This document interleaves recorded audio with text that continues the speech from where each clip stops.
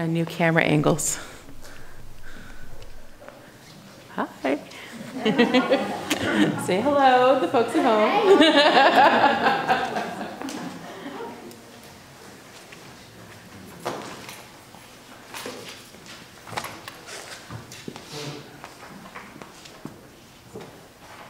So good morning, everyone. Good morning. Welcome. I am happy to see some of you I haven't seen in a really long time. Some of you saw at the bus stop. Some of you I live with. I am so glad that you're here today. I'm going to invite everyone to, if your feet reach the floor, put them on the floor. And if your feet don't quite make it down, settle back into your chair. And just take a deep breath. And think about your morning. Whatever the morning held for you, maybe it was up at the crack of dawn. Maybe it was scrambling out the door. Maybe it was a second cup of coffee. Maybe it was a combination of many things. Whatever it took for you to get here today, just give thanks for that. And set it aside. Whatever the rest of your day holds, maybe it's a nap. I heard a yawn over here. Maybe it's a list as long as your arm of things that you should do, could do, probably won't get to, might think about doing. Whatever's on that list. Set it aside. It'll be there. And in that in-between time between what was and what will be, just fully arrive here and now. Let yourself sink into the chair, connected to the floor. And I invite you to take your hands and face them down toward the ground. Feel the energy from your hands going toward God's good and holy earth. And the energy of the earth coming back to you. And we give thanks for God's holy creation. And then raise your hands like this. In this part of the world where from time immemorial, the Halkominam speaking people, the Cowichan and the Malahat people have been here caring for this land. They say the word haichka, which means thank you. And this is the gesture that goes with it. And so we say haichka. Thank you to the people who have lived on this land and danced and fought on it and played on it and prayed for it and cared for it for generations. Thank you. Now you can do one of two things. You can make a little window frame, or you can put your hands out in blessing and look around. Look around. All these people gathered here today. Beloved community. Thank you for showing up. And then my favorite. Give yourself a big hug. God's beloved creation. Thank you for showing up today. And the people of God say, Amen. Who wants to come and help light the candle? Claire and Rachel? No, not Rachel, just Claire. Let me know when to come up. Yeah? Do I do the lighter or the speaker? The lighter. There you go. Sometimes it takes a few clicks. So Claire, you want to be the speaker? Once there was someone who said such amazing things and did such wonderful things that people began to ask, who is he? And one day when the people asked, who is he? Jesus said, I am the light of the world. And whoever follows me will not walk in darkness, but will have the light of life.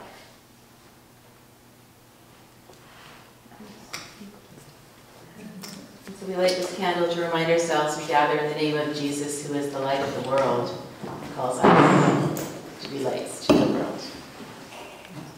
Come, let us worship God.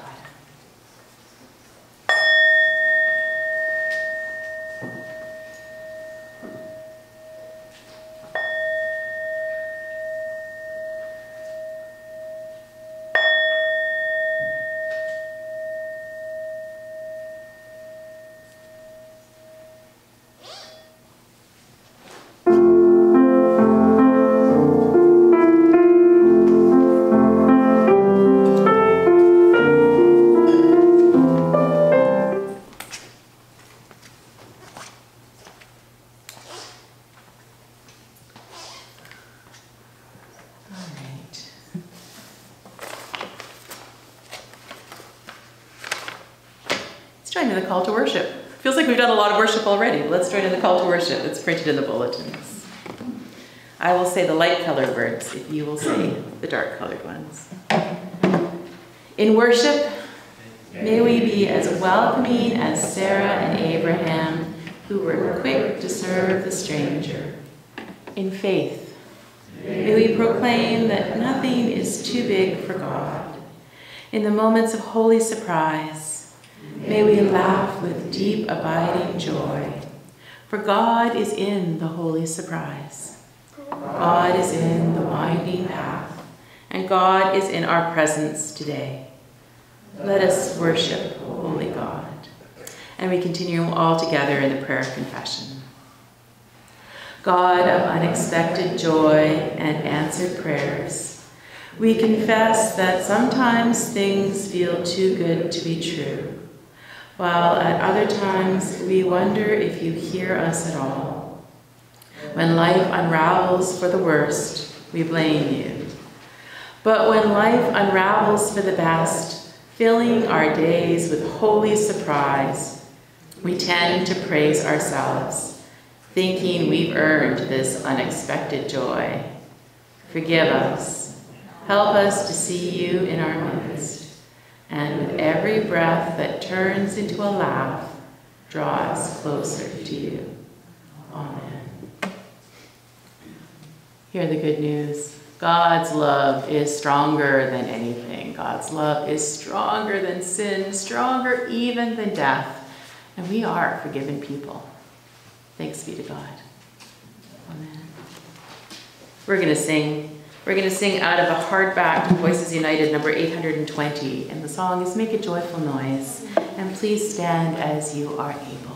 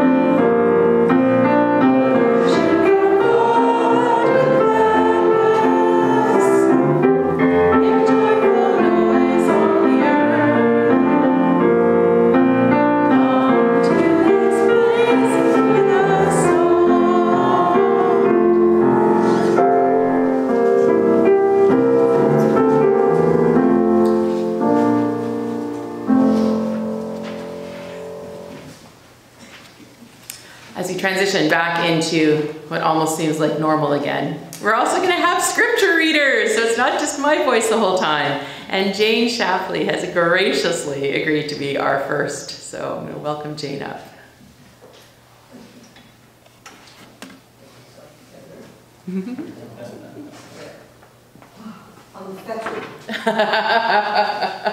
As I come to my God, something in free. There's some hymn about that.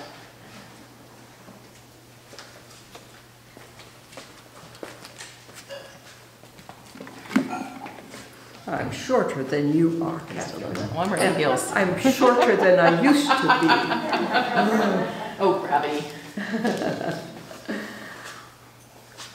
Our first reading is from the book of Genesis. The readings today are two wonderful stories that you've heard over and over again, but never too many times. The Lord appeared to Abraham by the oaks of Mamre as he sat at the entrance of his tent in the heat of the day. He looked up and saw 3 men standing near him. When he saw them, he ran from the tent entrance to meet them and bowed down to the ground. And he said, "My Lord, if I find favor with you, do not pass by your servant. Let a little water be brought and wash your feet and rest yourselves under the tree. Let me bring a little bread that you may refresh yourselves, and after that you may pass on, since you have come to your servant." So they said, "Do as you have said." And Abraham hastened into the tent to Sarah and said, "Make ready quickly 3 measures of choice flour, knead it, and make cakes." Abraham ran to the herd and took a calf, tender and good, and gave it to his servant, who hastened to prepare it. Then he took curds and milk and the calf that he had prepared and set it before them, and he stood by them under the tree while they ate. They said to him, "Where is your wife Sarah?" And he said, "There, in the tent." Then one said, "I will surely return to you in due season, and your wife Sarah shall have a son." And Sarah was listening at the tent entrance behind him. Now, Abraham and Sarah were old, advanced in age. It had ceased to be with Sarah after the manner of women. So Sarah laughed to herself, and saying, "After I have grown old, and my husband is old, shall I have pleasure?" The Lord said to Abraham, "Why did Sarah laugh and say, 'Shall I indeed bear a child now that I am old?' Is anything too wonderful for the Lord? At the set time I will return to you in due season, and Sarah shall have a son." But Sarah denied, saying, "I did not laugh," for she was afraid. He said, "Oh yes, you did laugh."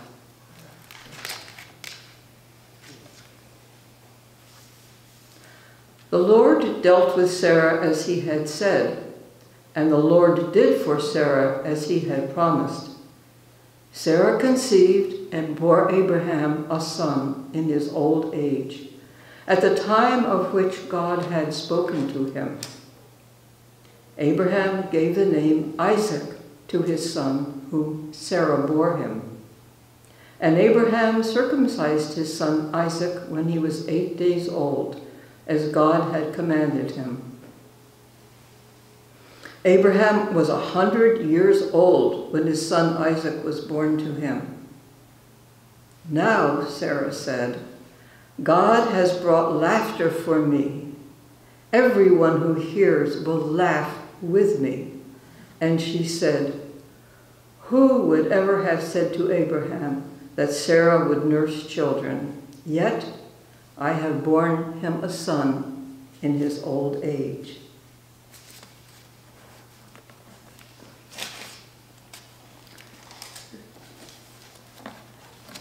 The passage from Luke is one of many parables or stories that Jesus was telling the people who traveled with him. And here are a couple of them. Now, all the tax collectors and sinners were coming near to listen to him, and the Pharisees and the scribes were grumbling and saying, "This fellow welcomes sinners and eats with them." So he told them this parable. Which one of you, having 100 sheep and losing one of them, does not leave the 99 in the wilderness and go after the one that is lost until he finds it? When he has found it, he lays it on his shoulders and rejoices. And when he comes home, he calls together his friends and neighbors, saying to them, "Rejoice with me, for I have found my sheep that was lost." Just so, I tell you, there will be more joy in heaven over one sinner who repents than over 99 righteous persons who need no repentance. Or what woman, having 10 silver coins, if she loses one of them, does not light a lamp, sweep the house, and search carefully until she finds it? When she has found it, she calls together her friends and neighbors, saying, "Rejoice with me, for I have found the coin that I had lost." Just so, I tell you, there is joy in the presence of the angels of God over one sinner who repents. These are the words of our Lord. Thanks be to God.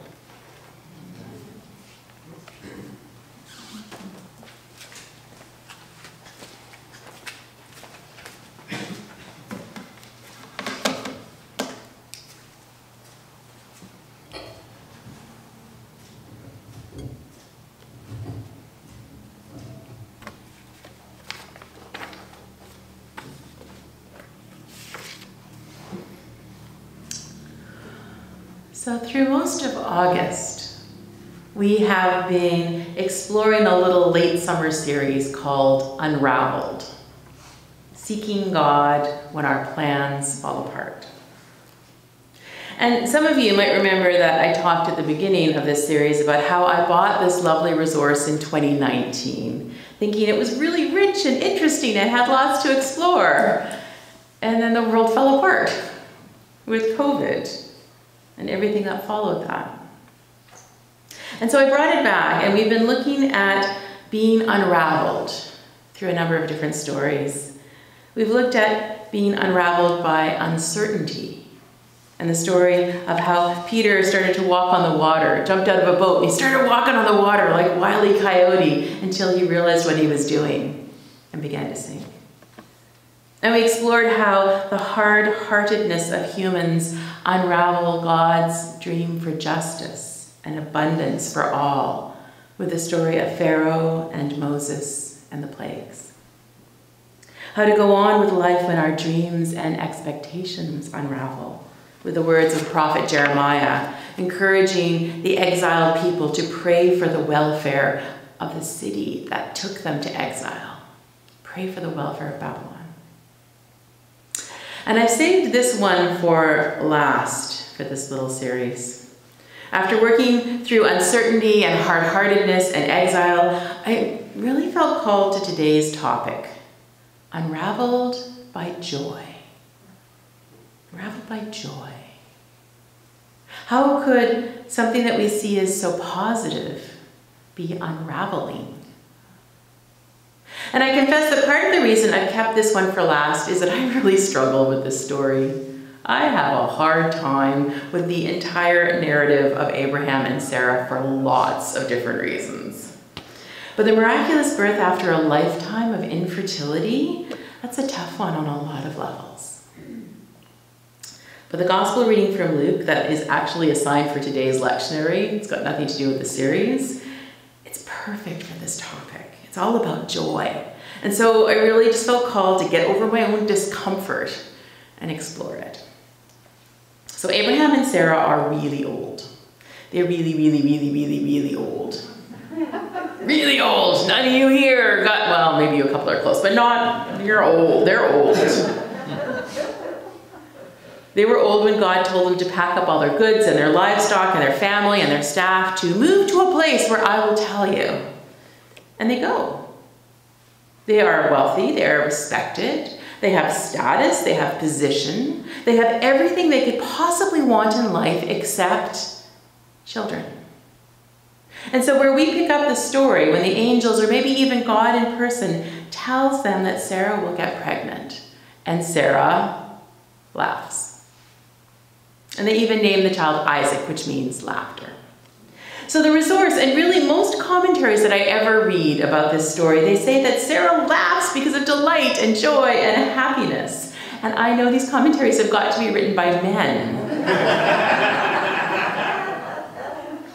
I've always thought the laughter was denial, and disbelief, and maybe a little terror. I'm a bit of an older parent myself. I was at 99, but I'm older.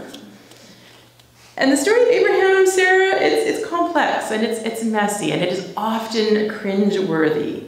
But it's always, always, always, always moving toward the promise that they have embraced, that God will make them the ancestor of a nation more numerous than the stars. So it's a story of trusting God, even when the promise seems absolutely impossible. It's a promise that's repeated over and over and over again. And it's a realization that comes usually by women like Sarah and Hannah and Mary. Nothing is impossible with God. Nothing is impossible with God. And in Sanctified Art, the authors of this series, they write, laughter is a biblical way of receiving a newness which cannot be explained. A newness is a sheer gift, underived, undeserved, unwarranted. So how does this connect with the idea of unraveled? How does joy unravel us? The others, lament, exile, uncertainty, doubt, injustice, hard-heartedness, they all seem pretty clear examples of how life has unraveled. But joy? Laughter? Delight? Celebration? And I mentioned I've had this resource for 3 years now, and it wasn't until I read it in conjunction with the gospel reading from today that it finally starts to make sense to me. Joy is lovely. Joy is something we look forward to, right? It's good. It's joy. Joy is something deep. Joy is something natural and real. It can't be manufactured. It can't be faked. It comes from the depths of your soul. It is deeper than happiness. It is bigger than contentment. It's so much more than words can describe. It can only be experienced. So I want you to take a moment right now and just think to yourself about a time or two in your life when you felt joy. Just hold those memories of joy in your mind's eye right now. And now remember the 2 little stories that Jesus told. A man with 100 sheep, he loses one, and he leaves the other 99 and searches in the wilderness for the one who is lost. And a woman has 10 silver coins, and she loses one of them, and she lights the lamp and sweeps the house and searches until she finds it. And both of them, the man who is rich enough to own 100 sheep, the woman who only has 10 silver coins, when they find the one that is lost, what is their response? Joy. Rejoice with me. A joy so big they can't just experience it by themselves. They call their friends, they invite the neighbors, they have a party so others can share the joy. Rejoice with me. And then the story that immediately follows this passage is the prodigal son. A child who insults his father, takes his money, runs off to the city, and loses it all on wine, women, and song, and then comes home. And the father's reaction? Joy. Rejoice with me. He throws a party. He invites the friends. He invites the neighbors. He even invites his eldest son who's out sulking in the field. And here's the unraveling part. Here's the unraveling part. Jesus is telling these stories in response to the criticism of the righteous and the holy, the leaders, the respected teachers of the community. They are trying to shame and discredit Jesus by saying that he spends way too much time with sinners and tax collectors and all those outcasts and degenerates, and not haranguing or correcting or shaming or scolding these people. Instead, he spends his time eating and drinking and partying with them. One of the common complaints of the scribes and the Pharisees is that Jesus is a glutton who is always showing up to the feast. He's always at the party. He's turning water into wine. He's turning bread and fish into a feast and then inviting thousands to come and have lunch. He's always inviting himself over for a meal, and usually at the houses of all the wrong kinds of people. And in response to this criticism, this complaint, Jesus, you're a glutton, you're hanging out with the wrong people, Jesus tells stories about lost sheep, lost coins, and God rejoicing. One of my very favorite commentaries, the Salt Project, puts it this way: accordingly, the good news is for sinners. The good news is for sinners, not former sinners. God doesn't love us because we've picked ourselves up by our bootstraps. That's the opposite of the gospel. Rather, God loves us even if we're wayward lambs who've wandered into danger, even if we're coins lying forlorn under a dresser, even if we've utterly lost our way, collaborating with empire as a tax collector. How could God love us in this apparently unfair, extravagant, even if sort of way? Because mercy isn't fair, and God's love is merciful, like a kind-hearted parent caring for a child, or a sweet saving word, as the old hymn has it, for a wretch like me. Properly understood then, the church isn't primarily a circle of moral excellence and respectability. You are not a circle of moral excellence and respectability. Rather, it's primarily a circle of joy, of celebration, of reveling in what God, a God of grace and mercy, has done, is doing, and will yet do. Moral excellence has its place, of course, but it's decidedly second place. What comes first is the party, the singing, the joy on earth as it is in heaven. Rejoice with me. So what's unraveled here is dogma, is exclusion, is the belief that God will only love us if we're acceptable, if we have our act together, if we're following the right and narrow way. And there are enough places in this world, in this media, in life, that are very quick to tell me that I am not good enough, I am not smart enough, I am not pretty enough, I am not quiet and well-behaved enough, whatever enough. That a church is only successful if we are packed to the rafters with the right kind of people who are righteous and respectable. And this is unraveled. This is unraveled by the teachings of Jesus, that God will search for us when we are the one lost. God will come down into that wilderness place, into the dark hiding places, into the lost and lonely ways where nothing makes sense. That God's mercy and love and rejoicing is for us right where we are. Not when we're some kind of idealized perfect, but right here, right now, in the midst of life, in all of its messy complicatedness. Going back to the story of Sarah and Abraham, they were complicated, they were messy, they were fallen people, and God chose them to be the ancestors of the faith. And God loves them, and surely God loves me. How would life be different? How would we be different? How would this church be different if we let that joy that God takes in the ordinary and the lost and the fallen and the unsure, and let that joy unravel all the expectations and stereotypes? If we are a church that is not primarily a circle of moral excellence and respectability, but instead primarily a circle of joy, celebration, of reveling in what the God of grace and mercy has done, is doing, and will do.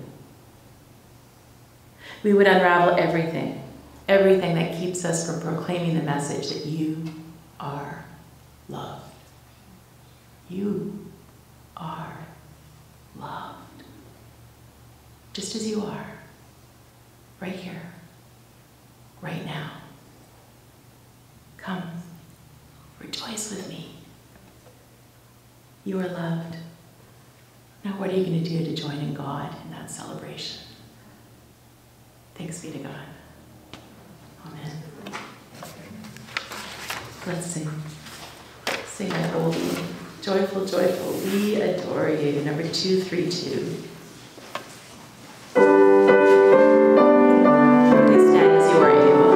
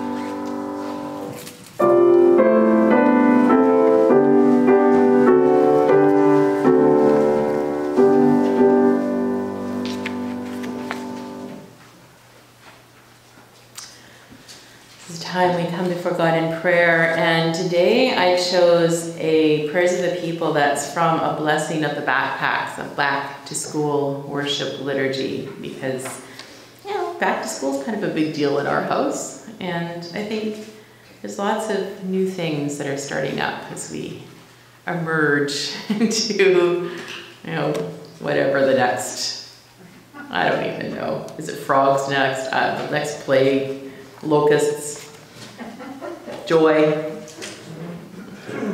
So I thought this would be a good one for today. So settle back into your chair. If your feet reach the floor, plant them. Settle back. Let that chair support you. Take a deep breath and let's pray.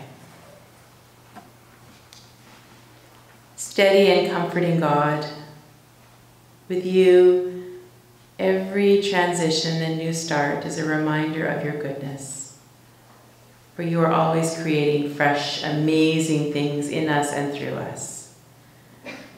Though we are sad about summer ending, we are grateful for this start of a new season, especially this year. After all we've faced and overcome and released with the past couple of years of COVID, we come to this year changed, with new levels of gratitude, and hope, and connection carved in us. We appreciate the opportunity to learn and grow, knowing it is one of the biggest privileges we have. And the gift of physically being with friends and neighbors, teachers, feels like a holy hug.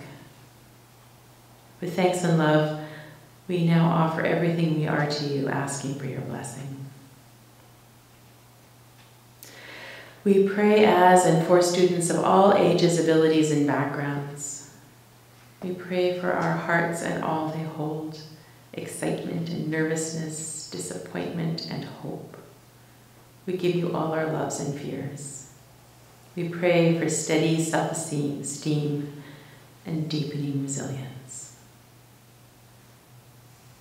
Loving God, hear our prayers, and in your love, answer. We pray for our minds that they will expand in wonder and celebration, learning not just from books studied, but from the people beside us. Open our minds with a willingness to be changed in unexpected ways, and settle our thought loops in peaceful places. We pray for our hands, that they will reach out to help, welcome, and care. Bless our hands with patience and dedication as they grip pencils and type on keyboards, swish paintbrushes and clap in song, grip monkey bars and lunchbox handles, spin wheelchair tires and basketballs. Holy God, hear our prayers, and in your love, answer. We pray for our mouths, that they will speak words bringing life and connection. Help us use our mouths to honor the dignity and belovedness of all. Remind us to open our mouths for deep belly breaths when we're feeling anxious or afraid. We pray for our feet, that they will move toward those different from us and help others in safe ways. Plant our feet next to those who feel alone. Bless our steps down hallways and sidewalks. We know you are with us wherever our feet go or stay. Holy God, hear our prayers, and in your love, answer. We pray for our eyes, that we may see ourselves and others with compassion. Point our eyes toward those who are forgotten or struggling. Grow us in flexibility to see from all kinds of angles. Bless what and how we see, whether we're looking at a screen, a whiteboard, the beauty of a person's face. And help us see with the most important eyes, the eyes of the Spirit within us. We pray for our ears, that they will genuinely listen to all voices, especially those who haven't been listened to much. When things get noisy, help us listen extra carefully for your voice. Help us to hear with the most important ears, the ears of the Spirit within us. Holy God, hear our prayers, and in your love, answer. We say a special prayer for parents, as the start of the new school year is always another leap of faith. Wrap them with your reassuring love as they entrust their children and trust in you. When questions remain unanswered and the realm of control is finite, bless them with peace and the promise you are right there with their child, whether heading to preschool or driving to college. And we pray for teachers and staff and administrators. Bless these faithful servants with courage and confidence, knowing you are in their classroom with a steady hand on their shoulder. Give them peace, patience, and balance in the pressures they face, and bravery to build structures and systems which justly serve all your children. Give them delight in the young ones before them, and recognition of the sweet ways children are also teachers. Holy God, hear our prayers, and in your love answer. We pray for ourselves with the sighs of our hearts that are too deep for words.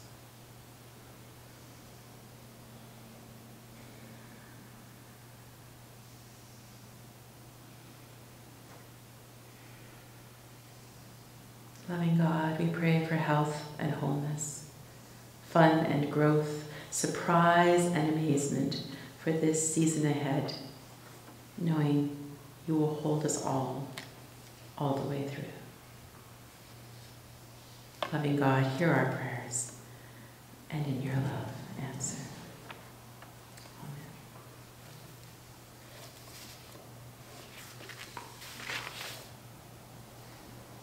I think we might wait on the hymn. Let's do the hymn right before the blessing. Feels like a blessing kind of hymn. And as we come back into this space, I wonder if anybody has anything to talk about the life and work of the congregation. Jerry, want to come on up? Come on up.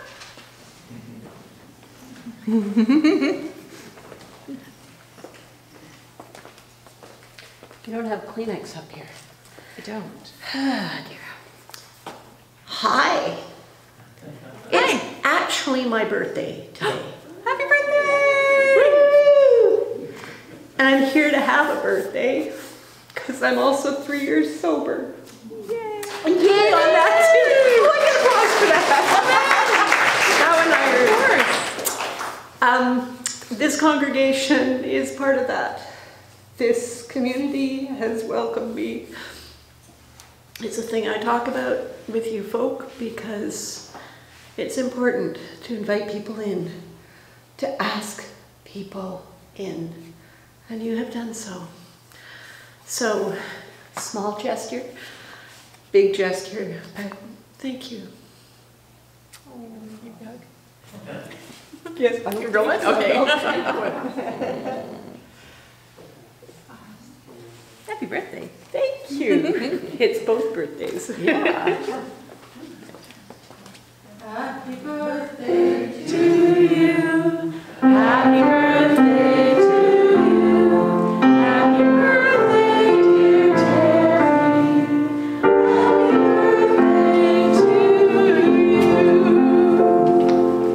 Happy birthday to you. Times two. Times two. Happy birthday to you.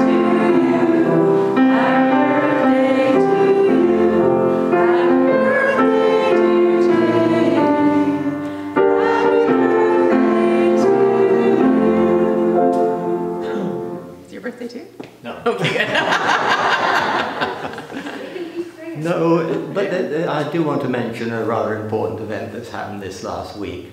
As you know, in 1952, King George VI died and Princess Elizabeth was in Africa at the time. Since then, she immediately became our Queen of England and of Canada.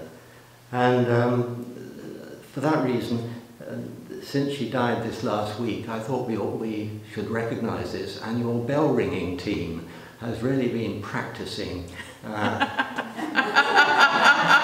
We decided to do it this morning. We've been practicing. We are going to ring 70 chimes on the bell, simply to recognise the 70 years of absolutely amazing service that our Queen has given to the country and to the Commonwealth.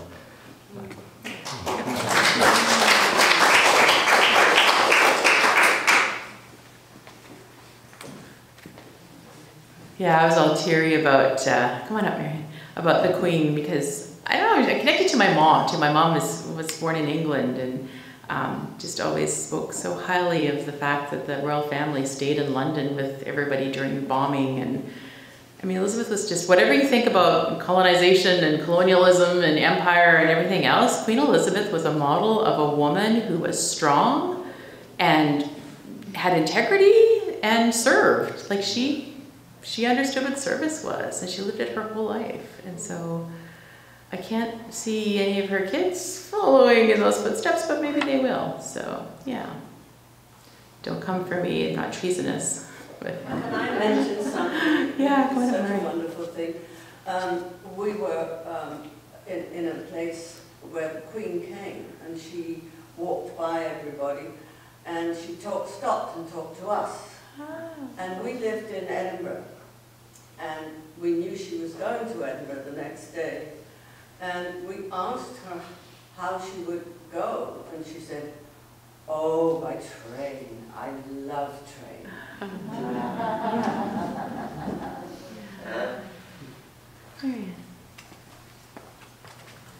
I guess I should quietly, or well, not quietly, but anyway, just mention about the Queen. In 1956, when she came to Victoria, the one thing she always asked for was all the Cub Scouts, brownies, and guides to be there for her to, almost like we had to stand in a row and be inspected. And that particular year, somebody in the organization of it, we all lined up in what is now seen as West Shore Parkway intersection of the highway, where you'd never want to stand out there today. But in those days, it was a little two-lane road that went up over the Malahat. And I stood there, and this car went whoosh by. And apparently, by the time that she got to Nanaimo, she found out that we were all standing there waiting for her, and she actually called us back to the Empress Hotel the following weekend so that she could meet us, and they had to change her entire itinerary because she felt like she had let us down. And then in the inspection, she actually commented on how polished my brownie pin was.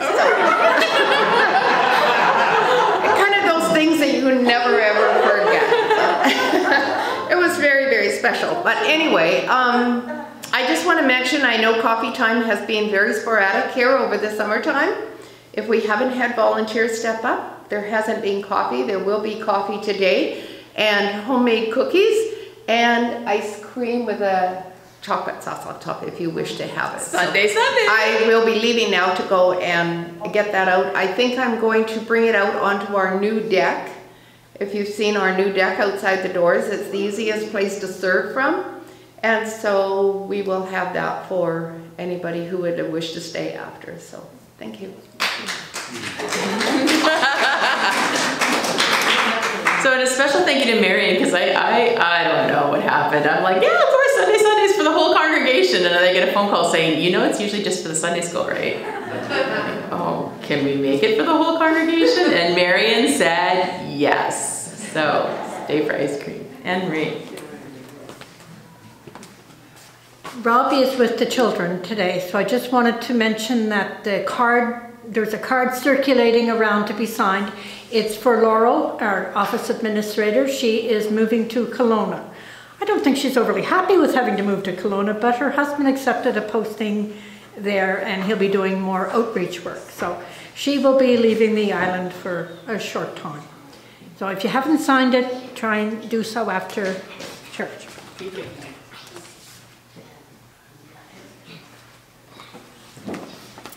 George, come on up. So the long wait, I think it's been several months now, we've been talking about the fact that we have preschool we will be starting up. So that is actually happening this week. It didn't happen last week. So this week we'll be seeing kids here. So if you come to visit, drive carefully. Absolutely. Drive slowly. This next latest Celebrating Around is out.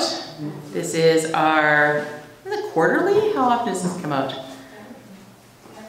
This is our regular magazine of the congregation. It's got lots of stories, thoughts, articles, poetry, photographs. It gives a good sense of who we are. It's got a really special guest editorial this year, this time.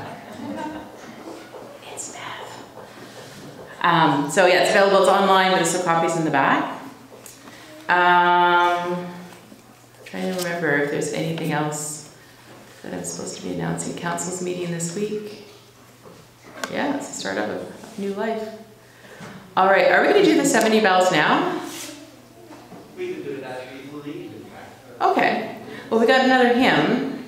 Or should we do, what do you think? Are people anxious to go, or do you want to sit for the 70 bells? Yes.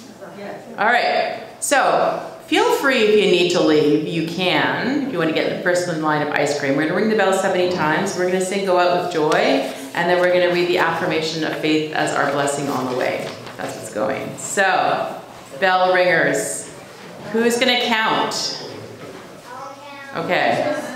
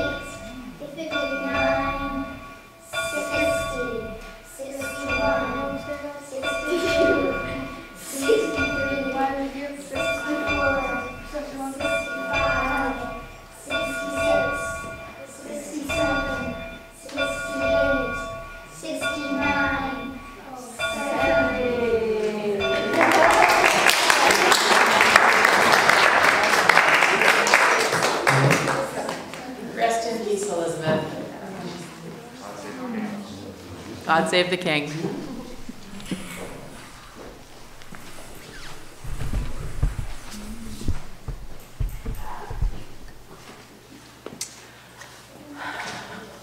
We're going to sing 884, You Shall Go Out With Joy.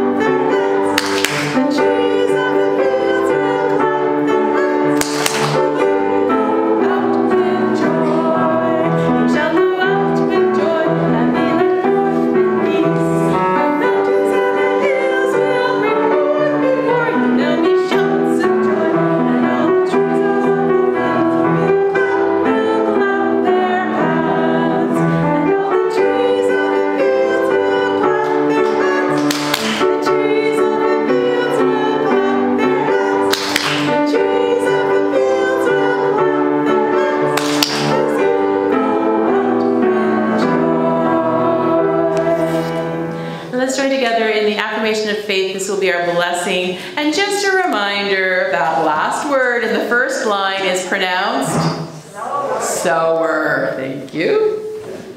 I believe in God, the great sower, who weaves us together in community, collecting our loose ends and turning them into belonging.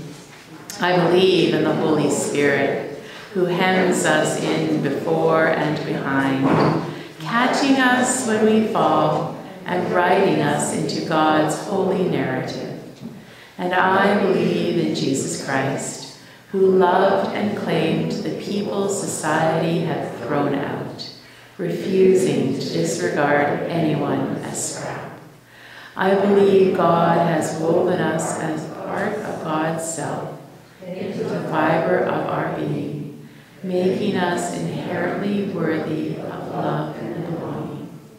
I believe the fabric of my life is weak, that I am prone to error and need God's handiwork to remind me of love. I believe in the church, and that like a quilt of different fabrics, she is designed to be as diverse and beautiful as God's creation. And I believe that when life unravels, God is there to stitch my wounds together, to hold me in the palm of God's hand, to tell me of love, and to invite me into the journey. As we go on that journey, may God bless you and keep you. May God's face shine upon you and be gracious unto you. May God look on you with kindness and bring you peace.